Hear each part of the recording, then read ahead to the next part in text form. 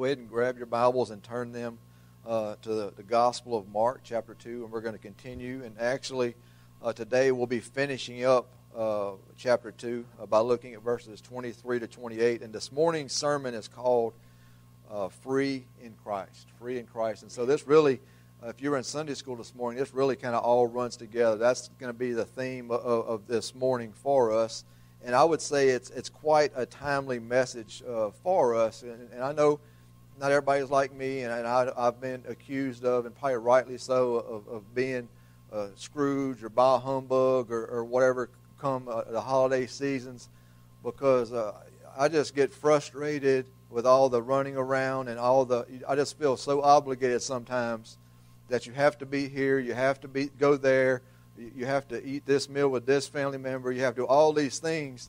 And you wind up, the whole intent of the season is to enjoy it and to not to be miserable. And sometimes those burdens can be miserable and kind of mess things up. We can turn, something, that's good into something bad, And so that's kind of what we're looking at here, that God has given us the gift in this passage. You'll see the gift of Sabbath, the gift of being able to rest and to be able to focus in on Him and His Word and to rest on and have a day set aside.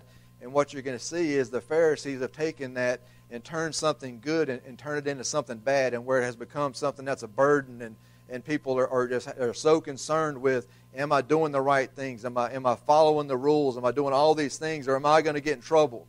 And so instead of resting on the Sabbath and worshiping, they were stressed out to the max. And so what we have, for us, and we think about the holiday season, is that it's similar. It's a similar thing that happens, and everybody has obligations, and every family's different. That maybe you have traditions where everybody goes to this house, or we go to this house, or if you're a married family, then you have to, how can we visit this family and go to the in-laws' house, and then if you have children and they're grown children, how can we get the grown children? And you understand what I'm saying? Y'all know what I'm talking about. Y'all all experience. Y'all all have to navigate these same waters. How can we make everybody happy? How can we get to everyone's house? How can we divide our times up and do all these things without losing our minds? And so that is the holiday seasons. That is the Christmas holiday that we have come to, to both love and hate at the same time. And so the bottom line is, nobody should be made to feel like you're a horrible person because you don't celebrate Christmas the same way that everybody else does, right?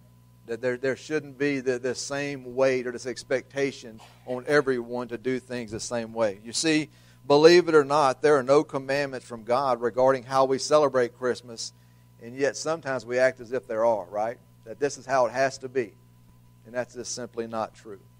And so there are some people that actually go so far as to be afflicted. They suffer through the holidays with anxiety and even panic attacks because of the pressure that has been placed on them because of these stipulations and all the things that they feel they have to do to stick with the family plan. And so that's just a lead-in to what Jesus is going to be dealing with in our passage this morning. Right? Basically, the idea of taking something good and making it into something bad. That Jesus would not stick to the plan. We see this over and over again in these first two chapters of Mark's Gospel. That He refused to be under the bondage of the rabbinical law of the Pharisees. That they had taken what was good and right. They had taken God's law and they had turned it into something bad. That's something that was burdensome towards the people. That the Pharisees were crushing the people with all their rules and all their rituals. And listen, if we're not careful, we can find ourselves doing the same thing in our churches. The very same things. And so, what does it mean this morning? When I ask you the question, what does it mean to be free in Christ? Right? What does it mean to be free in Christ? And does it mean that we're free to do whatever we want to do? Some people take that. They take that as liberty to be able to live like they want and even do things that Bible would say are sinful things, because they would say that all of our sins have been forgiven, right? So what's the big deal if I sin, right? As Paul would say, absolutely not.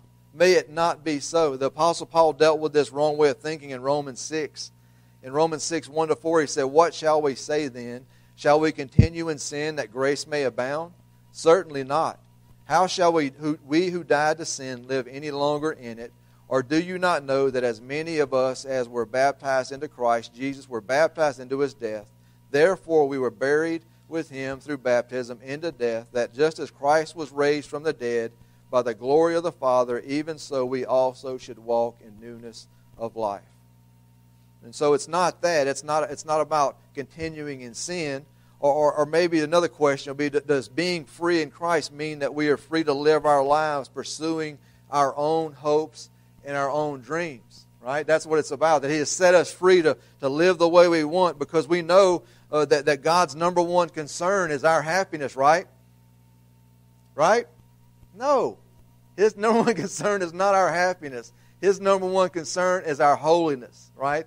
And Paul, again, would deal with this same wrong way of thinking in Ephesians 2. Ephesians 2:10 says, "For we are his workmanship, created in Christ Jesus for good works, which God prepared beforehand that we should walk in them."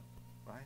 So the freedom that Christ brings for you and I, the freedom that Christ has made possible for us, is that we are free from the power and the penalty of sin, and we are also have the freedom from works-based righteousness. Right? We are free from that, free from the bondage of trying to perform and do things to make God like us, to make God pleased with us. All these things, we've been set free from all these things. As a freedom from trying to earn something that we cannot earn. But the apostate Judaism that Jesus was dealing with was all about that. It was all about man-centered rules and works and rituals. It was nothing but cold, dead religion. Cold, dead religion. Y'all know what I'm talking about? We can do the same thing sometimes. That the things that we do here, we just go through the motions, and we'll come in and we'll sit and we'll sing and we'll take our offerings and we'll go to Sunday school and we'll do discipleship, and then we go home totally unchanged, just like robots. Right? That's kind of what happened here. That's what was going on with this the people of his day, the Jewish, the Pharisees. That they were just locked into doing these things, this cold, dead religion. You see, Jesus came to set the captives free, is what the Bible tells us. Came to set the captives free. That included freeing people from the needless and burdensome rules and rituals of the scribes and the Pharisees. So let's take a look at our passage this morning. If you have your Bible, go ahead and grab it and stand as we honor the reading of God's Word together. If you don't have one, look on with your neighbor. I'm sure they won't mind. Mark chapter 2, verses 23 to 28. It says, "One Sabbath, Jesus was going through the grain fields, and as his disciples walked along, they began to pick some heads of grain. The Pharisees said to him, 'Look, why are they doing what is unlawful on the Sabbath?' And he answered, 'Have you never read what David did when he and his companions were hungry and in need? In the days of Abiathar the high priest, he entered the house of God and ate the consecrated bread, which is lawful only for priests to eat, and he also gave some to his companions. Then he said to them, the Sabbath was made for man, not man for the Sabbath. So the Son of Man is Lord even of the Sabbath.'" Father, we thank you so much for this day, that you've allowed us the privilege of being assembled together here in this place to be instructed by your word and to worship you. And so, Father, I pray that we can find ourselves in the midst of this text and examine our hearts. Are there any wicked ways in us, that things that are displeasing to you? Are we imposing our wills on people? Are we making Christianity something that it's not supposed to be? God, do a work in us today. God, help us to understand that you have sought us out to have a relationship. Christianity is about a relationship with Christ. It's not about works. It's not about doing things. So God, help us to get that down deep inside today. We love you and we ask this in Jesus' name. Amen. You may be seated. So, has anybody in here ever been accused of having tunnel vision? Y'all know what I'm talking about? When I say tunnel vision, that we just kind of get locked in on one thing, and we can't see anything else going on. We're just kind of just, and look, it's not always a bad thing, right? Sometimes tunnel vision's good. I think about students. I think about Josh and Caleb, and as they get towards the end of a quarter of school and they got lots of finals, they need to have tunnel vision, right? They need to be able to set everything else aside and be able to focus in on their studies and finish well, right? That's good. Or just those type of things. You need someone, or I want, if I'm going to a doctor and I have some type of surgery that needs to be done, I want my doctor to have tunnel vision. Amen? I don't want him thinking about anything else but about this hole he's about to put in me and what he's going to do to make me better. I want him to have tunnel vision, right?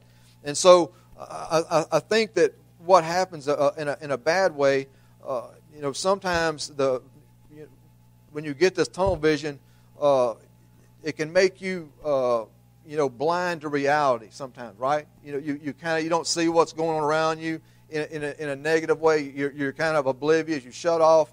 Maybe you don't realize your home life is a mess. Maybe as a husband or a wife or even as children, you don't want to deal with the things that are going on. Maybe you're having financial problems, or maybe any number of things are happening, so you kind of just close off. And so that's a negative way of having this tunnel vision, that you kind of just place yourself kind of in a fantasy land. It's like, sometimes, especially I guess in the day we live in, people love their devices, right? We all do. We all love our tablets or our iPads or our iPhones or smartphones, whatever. And if you go to the mall or you go anywhere, and it's maybe just have a little fun. Go sit down at a bench somewhere and just people watch. Anybody else do that besides me? Leslie wants to go, and I'm getting tired. I'll go sit down. I'll meet you outside. I'll be out there where the chairs are, and I'll sit there and I'll watch people. And it just amazes me how many people are walking about. Nobody's looking where they're going. Everybody has their phones out, and they're walking around like zombies with looking down in their phones. And it's amazing that people aren't just stumbling over each other, but in fact, some people do. I've seen some videos of I remember one lady walking like in a mall, like in a courtyard area, and she walked right into a pool or a fountain or whatever. She was totally surprised, didn't even see it. And then some situations where you have people that walk out in front of moving cars, right? Not even paying attention. They're so zoned in. They're having this tunnel vision. And you see, the scribes and the Pharisees of Jesus' day, they had this same type of bad tunnel vision, right? They were so locked in on their rules and rituals that they could see nothing else. They couldn't see anything else. They had added so many extra laws and regulations to God's law that God's law was completely lost on them. They were even so focused in on their rules that they couldn't even recognize the Messiah, and he was standing right in front of them, right? Can you imagine? He's right there. Jesus, the Messiah, is right before them, and they couldn't even see him. But the Pharisees quickly learned to despise Jesus and his teachings because he walked in freedom from their useless religious system. And he was teaching others to do the same thing. And so he wasn't a very popular fellow amongst them. And so our passage this morning is going to show us three benefits of being free in Christ. Three benefits. The first benefit is that we are free from works-based religion. Right? Free from works-based religion. Verses 23 to 24 says, one Sabbath Jesus was going through the grain fields, and as his disciples walked along, they began to pick some heads of grain, and the Pharisees said to him, look, why are they doing what is unlawful on the Sabbath? And so for the Jewish people, the Sabbath was a really big deal, right? That was a really big deal for them. It was given to the Israelites by Moses in the Ten Commandments after they had been set free from their captivity from the Egyptians. That for us, when we think about the Sabbath day, it began Friday at sundown and ended at sundown on Saturday. It was originally given as a day of rest, and you think about the Sabbath day and God in creation, and 6 days he worked, and on the seventh day he rested. That's where this comes from. That's how God instituted this very same thing. And the Sabbath was something that was unique, and it set apart God's people as a distinct people. And they were to set that day aside and to cease from their work and normal activities and rest and to worship Him and Him alone. You see that Moses, I guess maybe if you want to say there's a problem here, but there's not a problem in God's Word. It's how they applied it.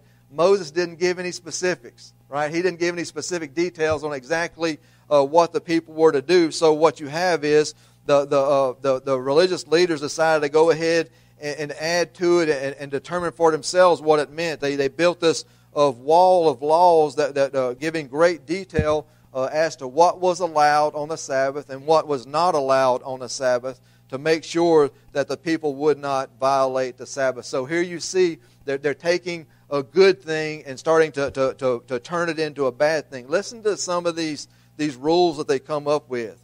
It says that people were forbidden from traveling more than 3,000 feet from their homes on the Sabbath.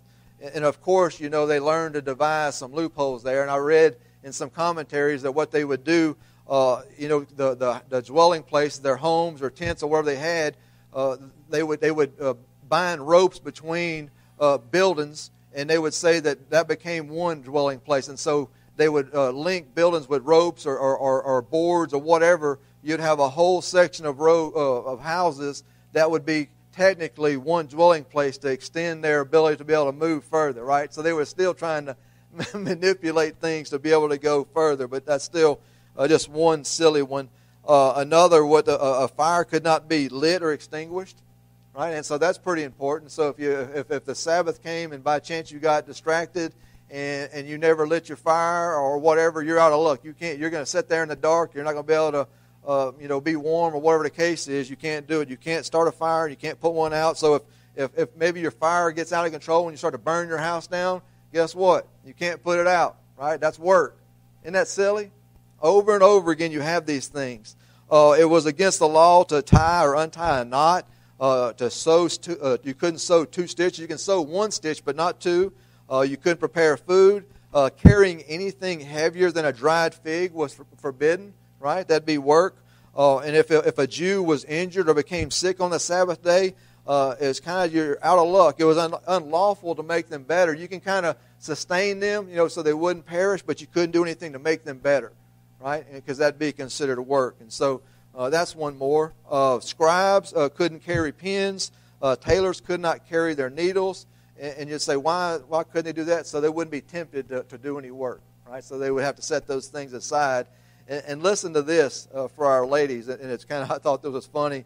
It says, women were not allowed to look into mirrors since they might be tempted to pull out a gray hair if they saw one, right? If they saw one in there, they might be tempted to... Yeah, they wouldn't be able to do that. And, of course, they couldn't wear jewelry either because it might weigh more than a dried fig, right? And so all these things. And, of course, specific to our text, they could not sow seed. They couldn't plow a field. They couldn't reap a harvest or thresh wheat, right? I can go on and on with these things. It's just ridiculous the things that they come up with. And so Jesus and some of his disciples, we know from our text, were walking through a grain field, and they decided to grab themselves a little snack along the way, that they had gotten hungry.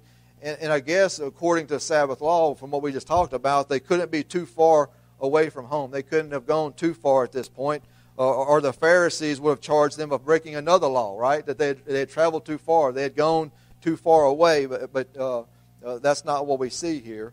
What they would do with this grain, this was a common practice. They would take the grain and they would roll it in their hands, and it would remove the husk and the shell, and then they would eat the kernel of grain that was left in it. And you say, this kind of sounds like stealing, right? I mean, if you're walking along, and nowadays if you take a little detour and walk by and you start pulling some corn out of somebody's garden, that's going to be an issue, right? We'd call that person a thief, but see, that's not the way it was in those days. This was a provision of God himself, where it was common practice, especially the corners of the fields were left. They wouldn't harvest those. They would leave those for your travelers or your widows or the poor.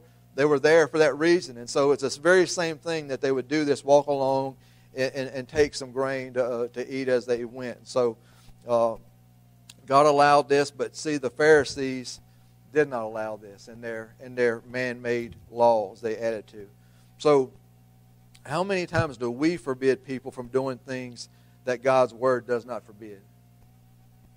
Right? How many times do we do that? How many times do we tell people they can't do this or they can't do that, and we support it with the Bible. We say that, Christians don't do this, or God doesn't allow these things. How many times do we do that, and it's just simply not true? How many times do we do this? How many times do we make people do things that God's Word does not command them to be done? Right? That we add all these things. You see, Baptist churches have their fair share of Pharisees too. Did y'all know that? We do. We have this same thing that kind of stirs up, or we find ourselves doing every now and then. We may not have rabbinical law, but guess what most churches do have? Bylaws. Right? Bylaws that pretty much work the same way. You see, there's plenty of things in church bylaws that have nothing to do with how God has ordered His church. Right? These are just things that we've added in, things that we want done. We'll pick and choose what we will enforce and what offends us. Right? Those are the things that typically fill up church bylaws.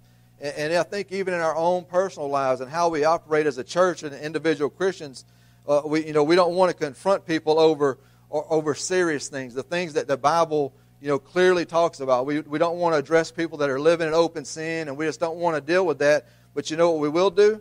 We'll get on to somebody for drinking coffee in the sanctuary. You understand what I'm saying? You can't do that. What are you doing? You can't drink coffee in the sanctuary. What's wrong with you? But we'll look the other way with many other things the Bible actually speaks to. Right? That's a Pharisee. That's what the Pharisees would do. They're worried about those type of things.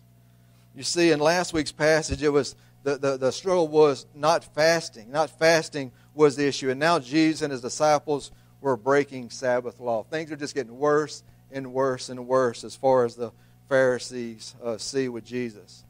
And so sure, the Pharisees were thinking of Jesus, and His disciples were really concerned about righteousness. They would do what we do. They would keep the law like we do. They would do all these things, not ignore it. Right? It's almost as if Jesus and His disciples were going out of their way to not do what the law said, what the Pharisees were telling them to do. But you see, Jesus and His disciples knew something that the Pharisees did not know, or rather they refused to accept it. Right? They knew that righteousness does not come through keeping the law. They knew that. They knew that righteousness doesn't come through keeping the law, unless there's a loophole here that righteousness can come through the law if you can keep it perfectly. If you can keep it perfectly, it works for you. But raise your hand if you can keep the law perfectly. The law of God, the 10 Commandments, if you can keep all of them perfectly your whole life, raise your hand. Just what I thought. Nobody. It's not just us. Nobody here can do it. Nobody can do it. Nobody can do that. Only Christ can do that. You see, righteousness does not come from performing good works, even if they're spiritual works. Righteousness only comes through repentance of sin and faith in Jesus Christ. That Jesus fulfilled the law for us. He done what we could not do for ourselves. And by faith, His righteousness is imputed to us. That means it's given to us. It's given to us as a gift. That He not only came to set us free from the bondage and penalty of our sin, He also came to set us free from the bondage, or from the bondage and burden of works-based religion. He set us free from those things. Matthew 11:28-30 says, "Come to me, all you who labor and are heavy laden, and I will give you rest. Take my yoke upon you and learn from me, for I am gentle and lowly in heart, and you will find rest for your souls. For my yoke is easy and my burden is light." You see what He's doing here? He's changing everything. He's flipping everything they believe on its head. And so, what's the purpose of good works in a Christian's life? You may be starting to think, well, Brother Mike, you're almost like saying that it's not important that we do good things or that we do what the Bible says. That's not what I'm saying at all. That's absolutely not. If you're hearing that, you're hearing me wrong. That there's a great need there's a great need for us to do good works. You see, good works validate the genuineness of our faith, right? They validate who we are, that our profession in faith is true. That's the purpose of good works in our lives. That we have truly received the grace of God. That we are faithful to church. We're faithful to read our Bibles. We're faithful to pray. We're faithful to give. We're faithful to serve and to share the gospel with others and a multitude of other things. But listen, here's the difference. We do those things because we've been made righteous through faith in Christ.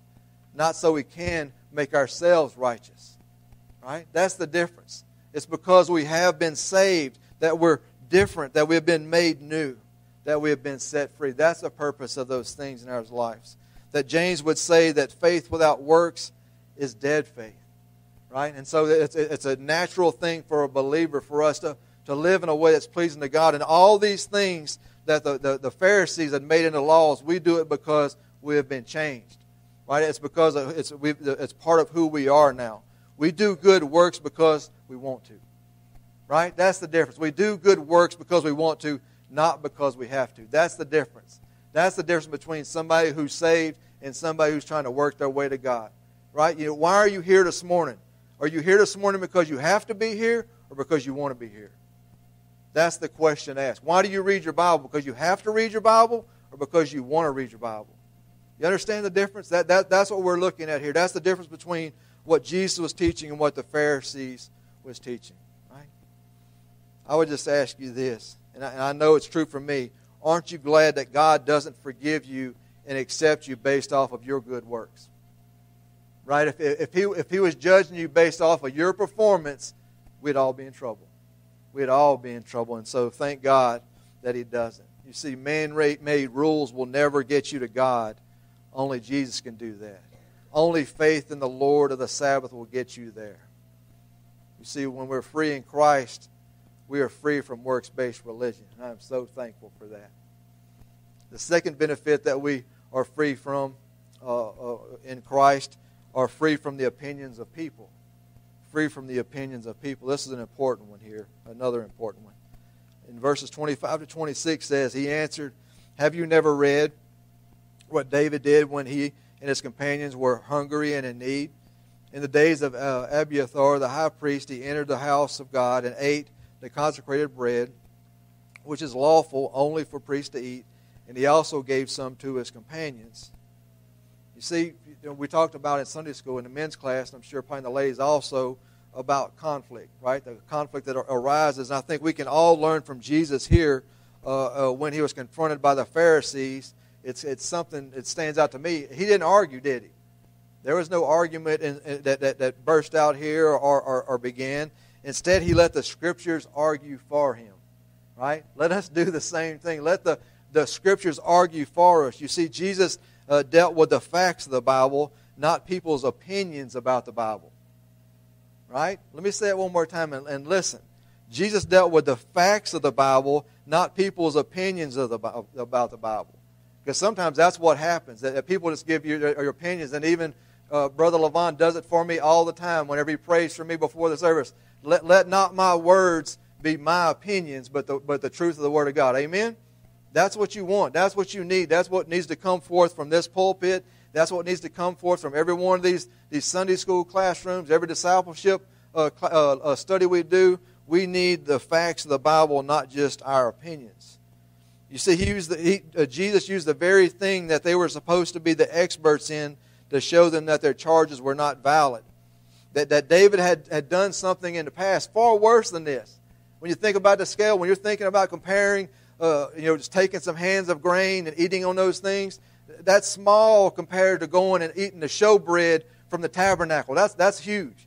You're looking, if you want to say a felony or misdemeanor, you're looking at some very vastly different charges here.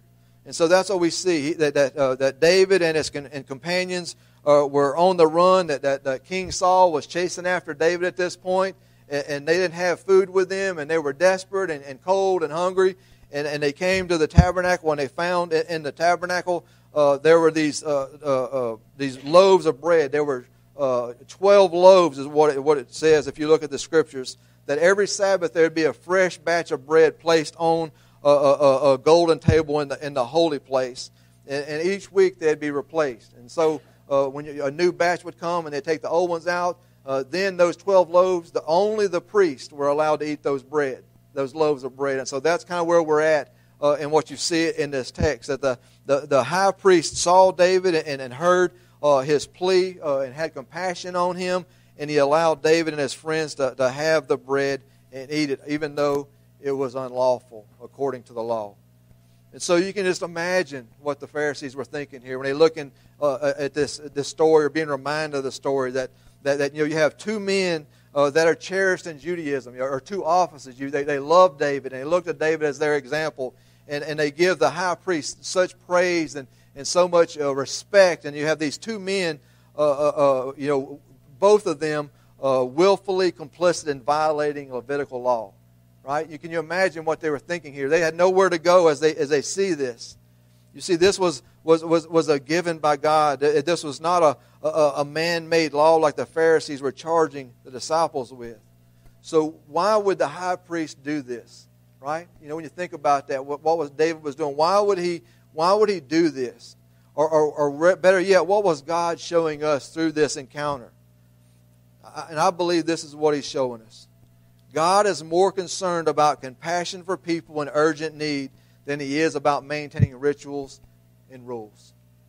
Right? That's what He's more concerned with. He's more concerned about people, and more concerned about people in urgent need than He is about maintaining rituals and ceremonies. And Jesus would go on and teach the very same thing later, a lesson that He gave as a parable that we know as the parable of the Good Samaritan. The very same thing when they asked question about who is my neighbor, right? Who do I have to be, who do I have to treat well?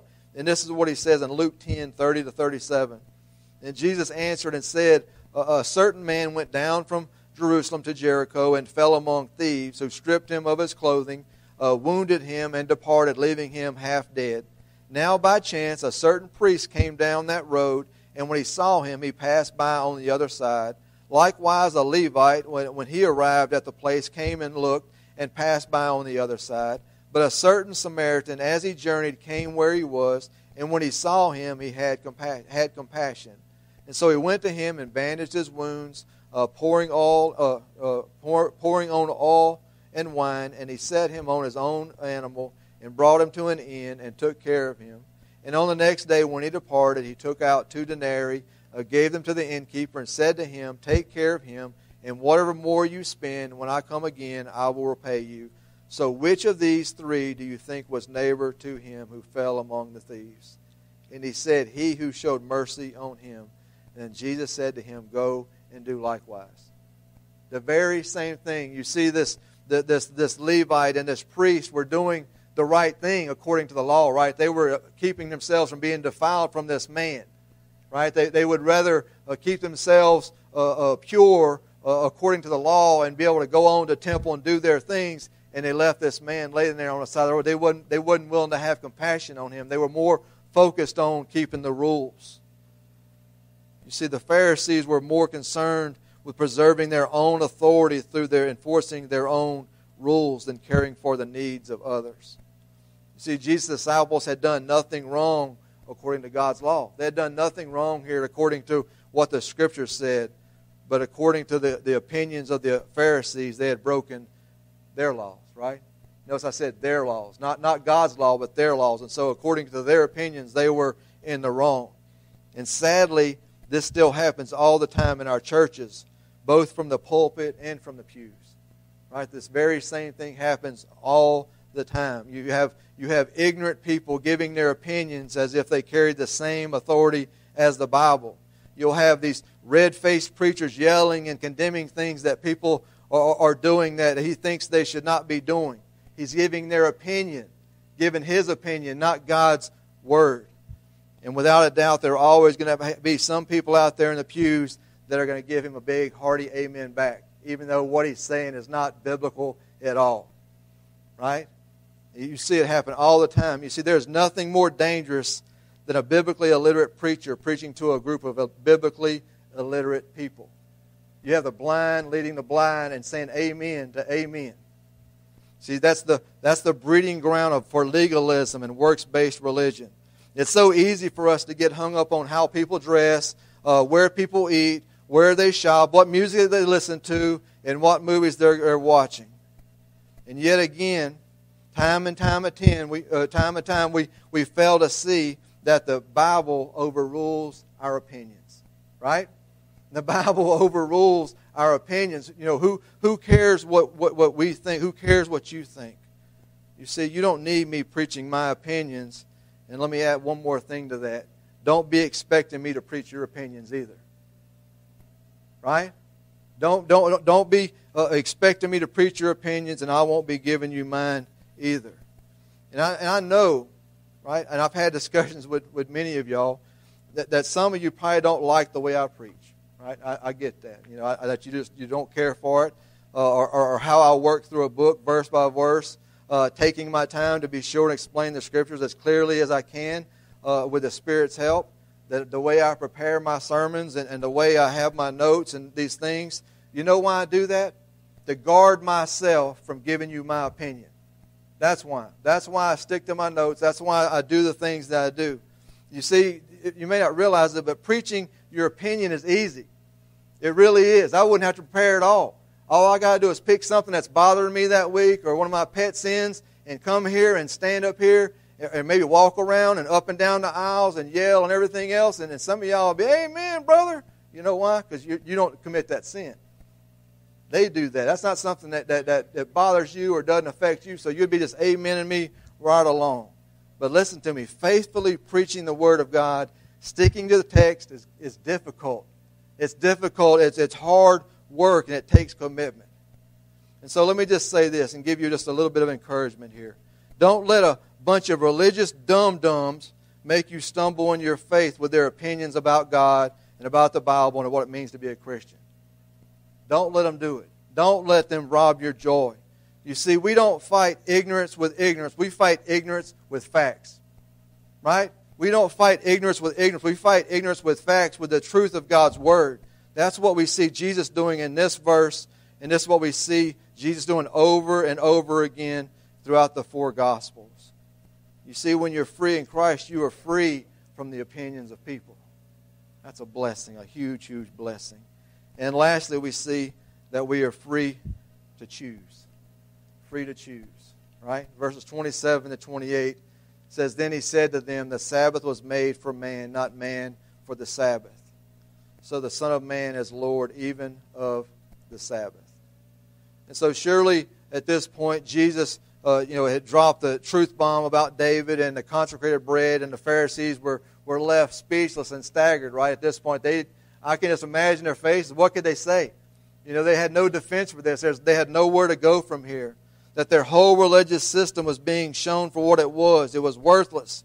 And there was nothing that they could do about it. And even they could not argue with the Scriptures, right? There's nothing they could say that Jesus showed them the Scriptures and referred to the Word of God themselves. There's nothing, if you're going to argue with the Bible, you're arguing with God, right? And that's often what I tell people, that they get upset with me and mad at me and the things that I preach and the things that I teach. And I said, your problem is not with me. If I'm preaching my opinions or giving my opinion, then yes, your problem is with me. But if I'm preaching the Word of God and teaching the Word of God, your problem is not with me. Your problem is with God. Right? That's the truth. That's the reality. That's what we see here, that even the Pharisees could not say anything to deny what Jesus was telling them because it was from the Word of God itself. You see, and as if what Jesus had already said wasn't damaging enough, he completely turns the purpose of the Sabbath upside down on them. He says this, that the Sabbath was made for man, not man for the Sabbath. Right? That they had turned this thing around. It was supposed to be a day of rest. It was supposed to be a day of peace. It was supposed to be a day free from the stress of work and just trying to provide for yourself or your family.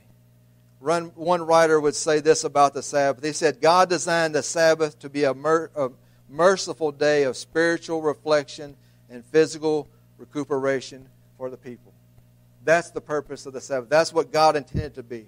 But it was the Pharisees and their burdensome laws that were in violation of the Sabbath. It wasn't Jesus' disciples. They're the ones who had made this thing something that it wasn't supposed to be. That all the restrictions that they had placed on the people had completely obscured the whole purpose of the Sabbath in the first place. And as I said when we first began, when I think about the Christmas holidays, the Jews had turned something good into something bad. That something that should have produced rest into something that produced stress. And Jesus delivered the final blow when once again He proclaimed His divinity by using the messianic title, Son of Man. They knew exactly what He was saying. When He said that, every time He used that word, they knew exactly what He was saying. He was saying that I am God, that I am the Lord of the Sabbath.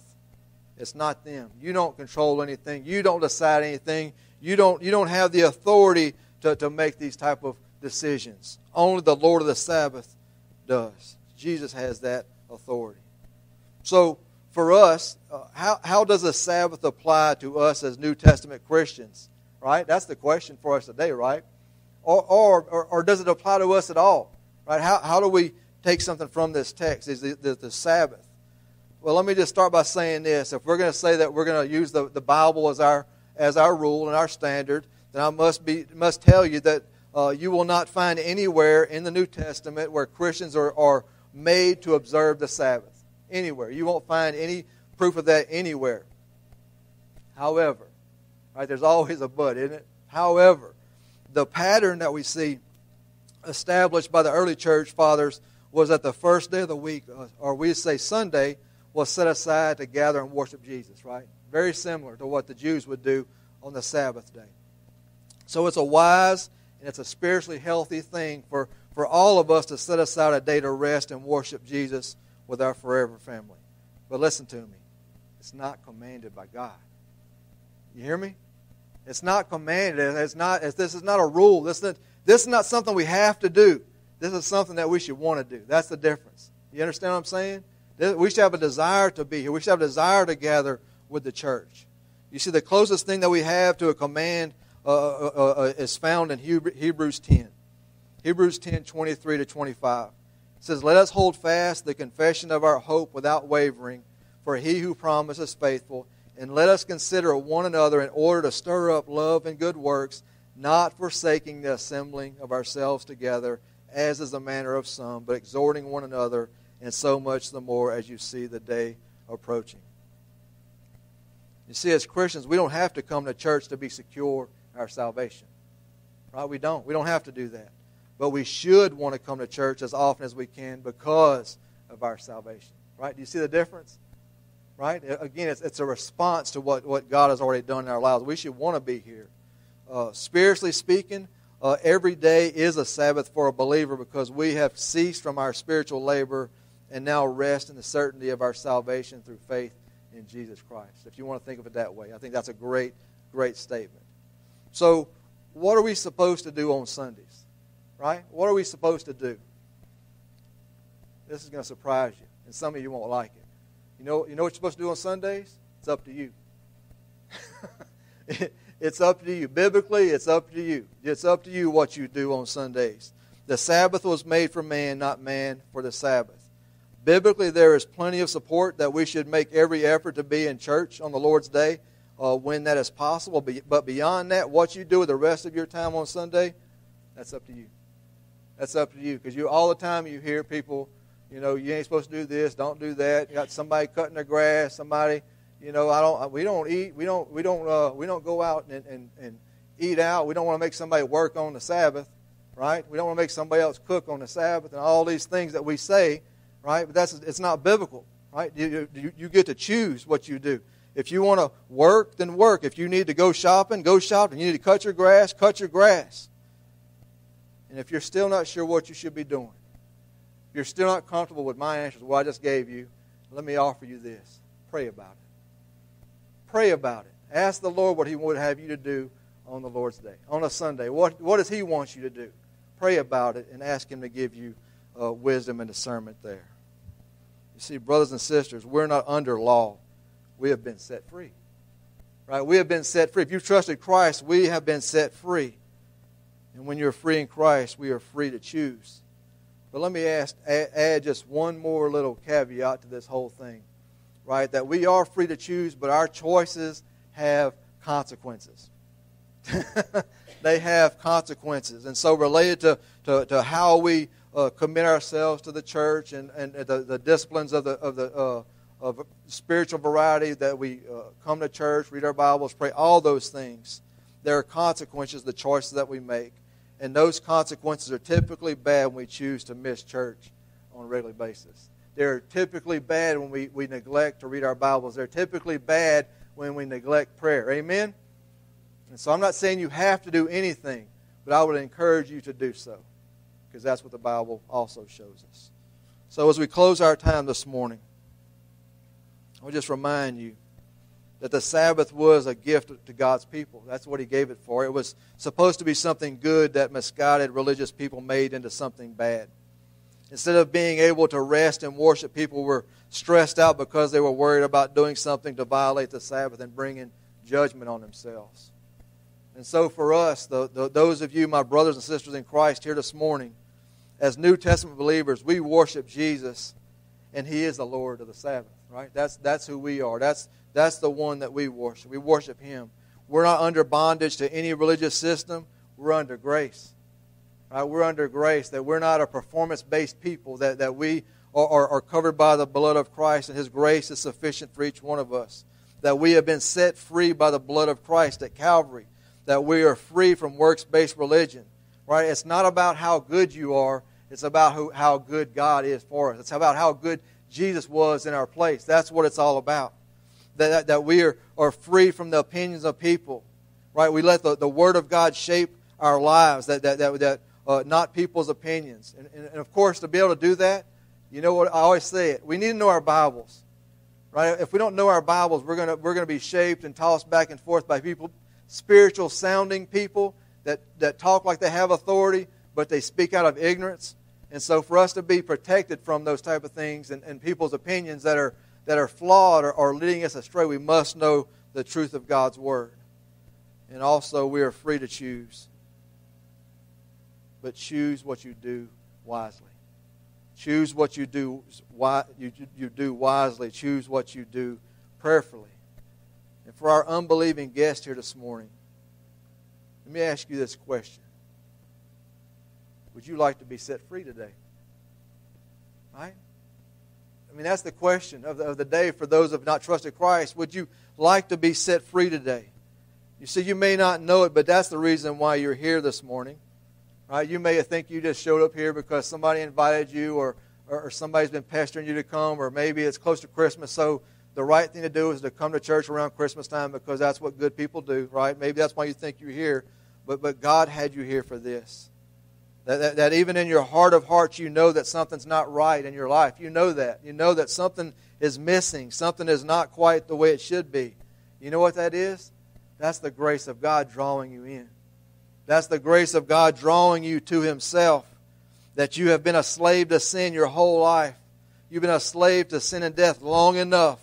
And it's time for you to experience true freedom. Freedom that only comes through faith in Jesus Christ. So the next question will be how? Right? How do I do this? How can I have this freedom? Now, I'm not going to give you my opinion. I've already talked about that enough. I'm going to tell you what the Word of God says. Right? This isn't what Brother Mike thinks. This is what the Bible teaches us. Romans 10:9 and 10. That if you confess with your mouth the Lord Jesus and believe in your heart that God has raised Him from the dead, you will be saved. For with the heart one believes unto righteousness, and with the mouth confession is made unto salvation. So, 2 more questions, and then we'll be through. Are you ready to confess Jesus as your Lord? Right? Are you ready to do that? Are you ready to confess Jesus as your Lord? Question number 2. Are you ready to believe in your heart that God has raised Him from the dead? 2 questions. If you can say yes to both of those questions, you're ready to be saved today. You're ready to be set free. So I'm not sure how God's dealing with you this morning. What's on your heart, right? Why you're here, I'm not sure. Only God knows that, and you know that. So if you're ready to be set free, if you're ready to be set free from the penalty of sin, to be reconciled back to God, today's the day to do that. As we have a time of invitation in just a moment, we're gonna all stand and we're all gonna sing a few courses of a hymn.